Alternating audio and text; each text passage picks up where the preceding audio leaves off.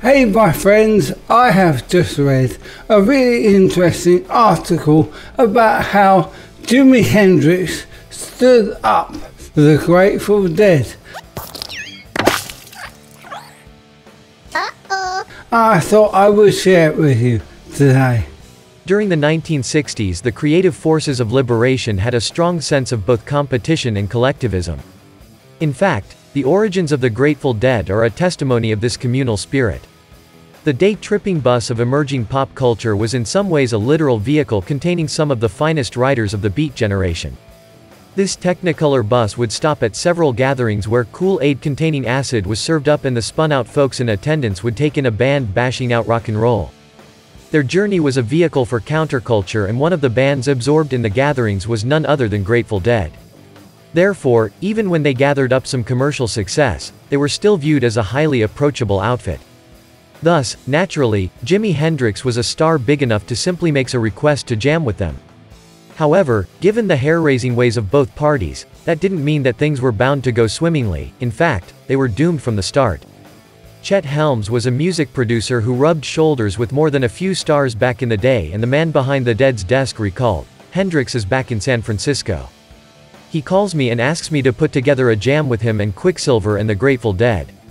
He said he really enjoyed jamming at Monterey and would like to do it again." I told him, "Sure, I think I can set it up." I made a few calls and got it together, and I set it up for Quicksilver and the Dead to show up and jam with Hendrix. Continuing, so I called Hendrix back and told him to meet us at the ferry boat in Sausalito at 2 a.m. and we would jam all night. A late night session was on the cards, but things can often go awry in the wee small hours. We go out to this place, October 12th, and the Dead are beat and dead tired because they had just played the Avalon, but after all, it's a jam with Hendrix. We sit there from 2 a.m. until morning, and Hendrix never shows. Naturally, this created an odd twist on the adage of never meet your heroes, and everyone involved was disheartened, except for Hendrix, as Helms will soon explain. Everybody in Quicksilver and the Dead were upset. The Dead played again at the Avalon that night, October 13th, and Hendrix shows up there while the Dead were playing. Hendrix comes up to me and I told him that the Dead and Quicksilver and I were waiting for him all night in Sausalito, and I asked him what happened. Hendrix, being Hendrix, the source of his absence is a somewhat predictable one. Hendrix says, "Oh, I met this broad, and we dropped acid and we slept together all night." Hendrix said, "Can I jam with the Grateful Dead tonight on the stage?" And I said, "It's okay with me, but it's their gig. If they want that to happen, it's fine with me." But the Dead were hurt and devilish. Hendrix wandered backstage and all seemed to be forgiven. The band did a good job of seeming elated at the prospect of playing with him. Owing to a strict curfew, Helms told Hendrix, "No matter what, I'm pulling the plug at midnight." What happened was the Dead kept telling him to wait, and played out their set.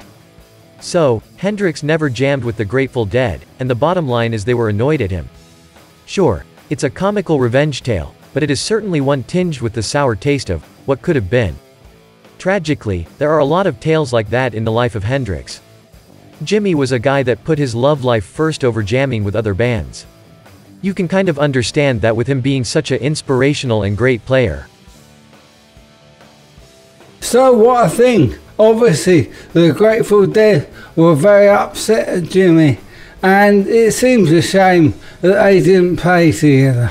But I'm sure Jerry Garcia and Jimi Hendrix are playing together in heaven. So what a shame that they didn't get to play together, which obviously the Grateful Dead were really upset at Jimi Hendrix, and you can understand why.